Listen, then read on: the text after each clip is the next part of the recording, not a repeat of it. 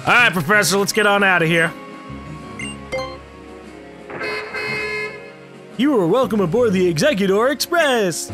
Our safe driving record will absolutely slay you. Come on, climb in.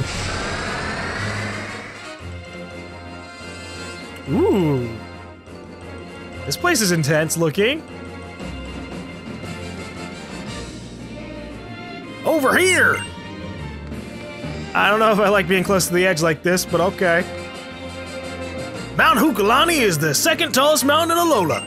And the tallest... And the tallest what? Oh. Check it out, GaLm! I guess that's the tallest. Neat. You see that steep, jutting, majestic peak right over there? I do, Professor. Am I gonna have to go there one day? That's Mount Lanakila, the highest peak in Alola. It's got a lot of construction going on up there. It's a sacred spot, yeah! The closest you can ever get to the legendary Pokémon of Alola, said to be the sun incarnate. That's it, right there, on the peak of Lanakila. That's where I'll establish our Pokémon League. What? We'll get everybody who's finished their island challenges, yeah, and up there on the peak of Mount Lanakila, they'll battle against the Kahunas to become the Island Challenge champion. I've always valued our traditions here in Alola, but it's time to make a champion the whole world will recognize. It's time to get our own Elite Four and make our own Pokemon League. Oh. I mean, I kind of just guessed you guys already had something like that because of past experiences, but neat. We get to see the formation of a Pokemon League. To think that someday the kiddos in Alola will be able to go from being the Island Challenge champion to the World Champion. And then when we have our own champion, they can show the rest of the world what's so special about Alolan Pokemon and their trainers. Yeah! Hukalani Observatory is on Mount Hukalani's peak. The air is real clear at high altitudes. Yeah, you'll probably also get a little bit lightheaded because the air will also be super thin at high altitudes. But that's cool. I'm glad to be able to see something like that. Let me guess, you're the bus driver and we can't go back down? Thank you for choosing the Executor Express. Want to ride down to the top of the base? Oh no. Got it, then just come give me a holler when you want to go down, okay? Neat. I mean, I can always just fly, too. I can't fly to Route 10, though. I guess that's a balancing thing. So for now, I'm just gonna go chat it up with other people. What are you doing? Thanks to Pokemon's help, I can patrol even the peak of a mountain. That is a good idea. I wonder if I'll ever be able to get this giant horse thing. I forgot its name already. Whoa, are you walking down the mountain? It's pretty far to the next bus stop. No, I just want to talk to this person over here. Sorry, youngster, but I can't fight you. My Pokemon's like a brother to me, and he's not interested in battling weaklings. If you want me to ask him to fight against you, then battle all the trainers on Mount Hukalani. Wow, what a dick. I bet I could beat you easily. But for now, I'm gonna go check out some of these other things. The peak of Mount Hukalani is the second closest place to space in the Alola region. Pokemon are in space too? Wow! That's a legitimate wild thing for me too. Wow! Ooh. Yo, can you move your car? There's a Pokeball behind it, very conveniently. I guess inconveniently, really. Hey there! You're still as fired up as ever, eh, Royal? Ha! GaLm, let me introduce you. This is Mullane. He runs the observatory here and also manages PC bots, but he's not Hukalani's captain. But I was the captain once, my masked friend. It's GaLm, right? Thanks for coming all the way up to Hukalani to visit us. But our captain Sophocles is a busy young man. Oh, it's Sophocles is the captain? Maybe I should visit the festival a little bit more often. Always calculating comets' paths or working on that Festival Plaza thing of his. So I'll just determine whether you're qualified to take on the trial. I'll gladly show you the skills of a trainer who toughened up while venturing alongside Kukui back in the day. Oh, he's battling me? Oh!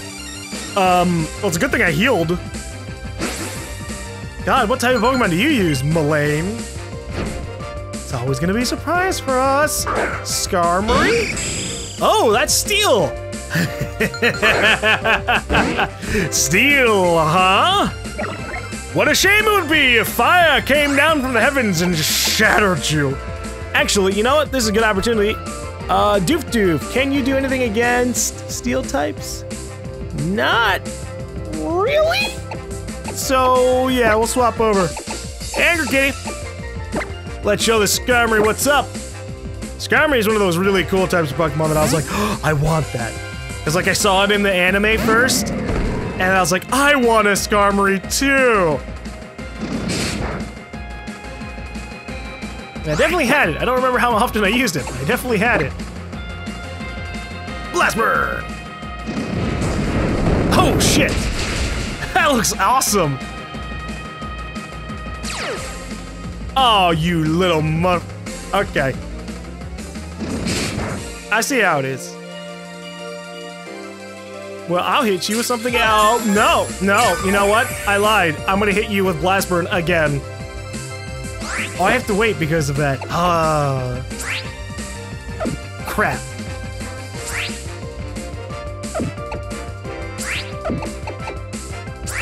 Well, I could just do Fire Pledge. I want to see what that one's like. Fire Pledge! That one's kind of like a... like Blast Burn, but just a little weaker. In terms of, here's a bunch of fire shooting out of the ground into the Pokemon. I don't even know what level Marini levels up. I didn't fully examine that. Doug Trio, will you swap your Pokemon? Yeah, sure, I'll fight with a Doof. Doof is, or Doug Trio should be ground. And actually Golisopod would be good against that too. Yeah, we'll give some Golisopod love.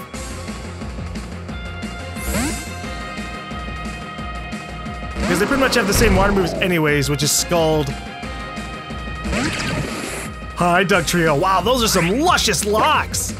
Can't wait to destroy them with water. Water that can burn. Oh, wow. Ouchies. You sucker punch against me. I want to use sucker punch. Dude, did it survive with sturdy? Okay. I was about to say. Getting real tired of that. I need to replace Sand Attack now that I've got this Marini. Same with False Swipe. But maybe having Pokemon with False Swipe would be a good thing.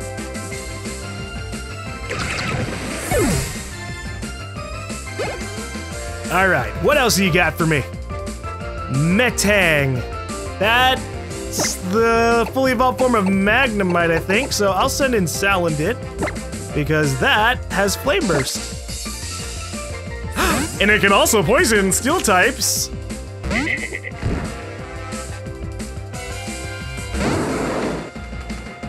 You know what? That is not Magnemite. It's evolved form. Uh-oh. I might have made a mistake. I don't know what kind of attacks this thing has. I had the fully evolved form of this. I just don't remember its name. Ow. Well, it didn't do a ground move or anything on me. Let me look this up. Metang.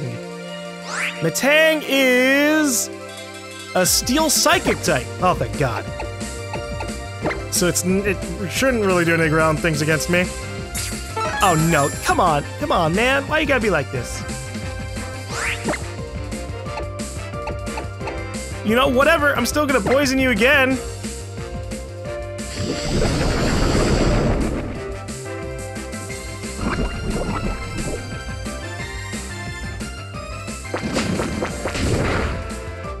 It's still weak against, like, fire moves, so I can legitimately just attack it with my fire type stuff. I just want to see how much damage this is gonna do. Nano Shock.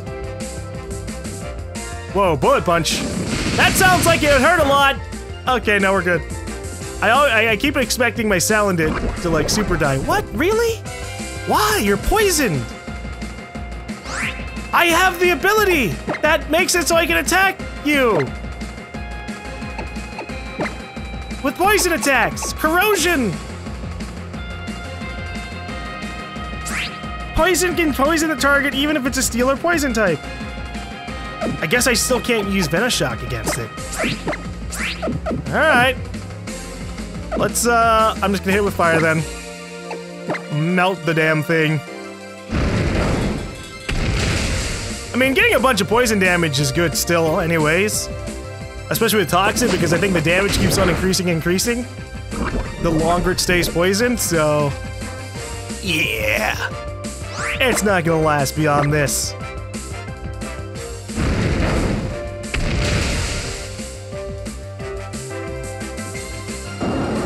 You shouldn't have used your full restore so immediately, friend. Alright, Salandit got to 33, which means it's time for it to level up.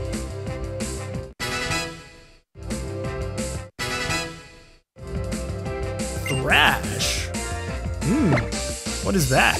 It's a normal type move. The user rampages and attacks for 2 to 3 turns. The user then becomes confused. Ooh. I kind of like that. It would be a normal type move, which would help when we're in situations where a dark or fire type wouldn't help. And 120 damage for 2 to 3 turns is also still a lot. I think I'll replace Fire Fang. I'm just looking at like basic damage numbers. And like this is 80, this is 65. But with that said,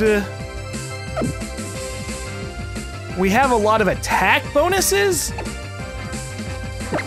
So it might be better just to go... I can always relearn all these moves later on. Thrash!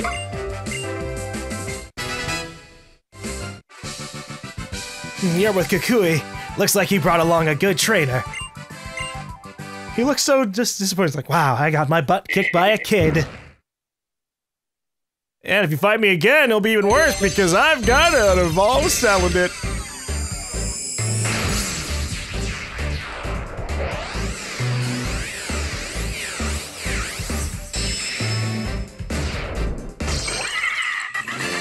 Alright! Your Salandit evolved into Salazzle.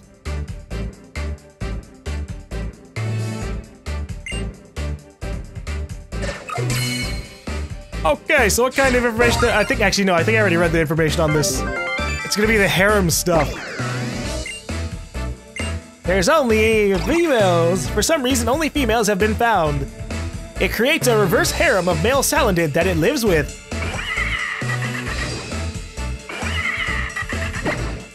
That's so weird.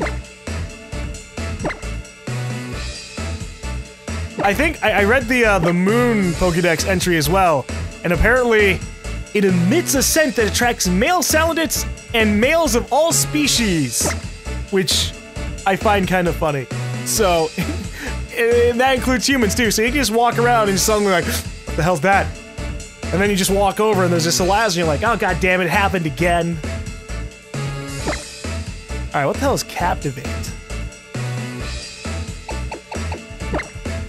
If any opposing is a... Get the fuck out of here. Harshly lowers its special attack stat. No, I'm good.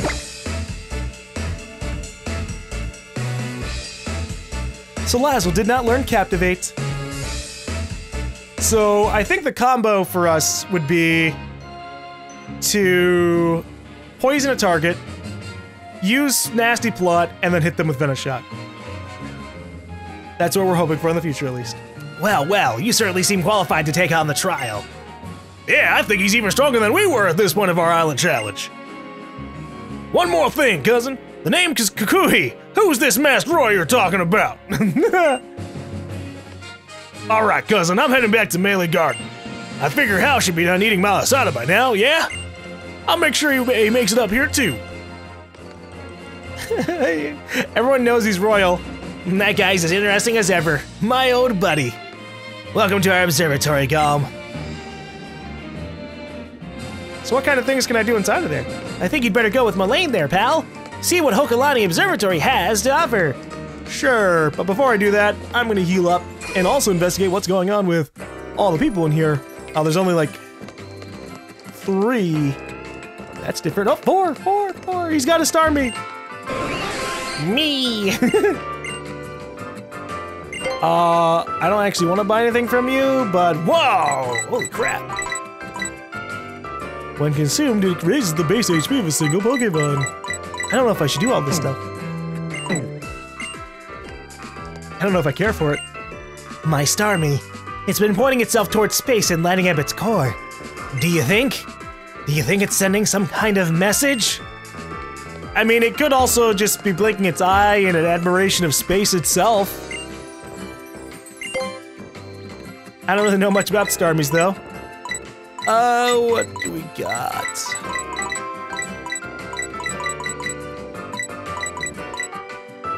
It would probably be good to buy a couple of Awakenings. Just in case we fall asleep and I'm like, no, I don't want that to happen. Man, revives are so expensive. And we're good. Anything I want to capture, usually I'm just gonna throw Ultra Balls at it because I'm ridiculous. The Pokemon storage system that our PCs use was developed by a man from Kanto named Bill. Though the Alola storage system is maintained by our own Mr. Mullane. Well, that's neat. I do remember Bill. Did I heal already? I've repressed things. No, I haven't. I should swap some things out. Doof. I'm gonna replace you with Slazzle in hopes that we can just throw things. Actually, I can also just use Gossify. It's a pretty strong starter type, but a lot of things are resistant against bug attacks, so meh. Whereas against poison or fire, not as much.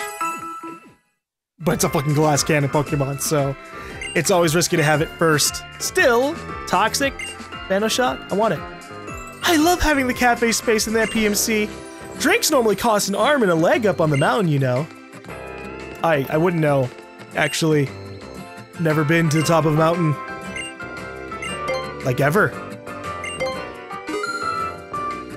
Hopefully one day it might happen though, even if it's like a small mountain. I never intend to climb like a ridiculously tall one. I'm not that narcissistic. Here you are. One lemonade just for you.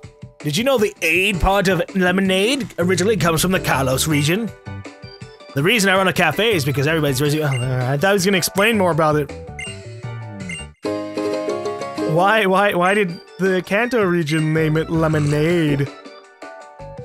We'd like to offer your Pokemon something on the house. Yeah, I mean, thanks to the Pokebeans. I mean, I'm pretty darn good with Pokebeans anyways, but whatever. I relax here at the cafe while my partner takes it off easy on Pokepelago. Ah, what a life. I just chill on the mountain and then my Pokemon chills out on an island. It's great stuff, honestly.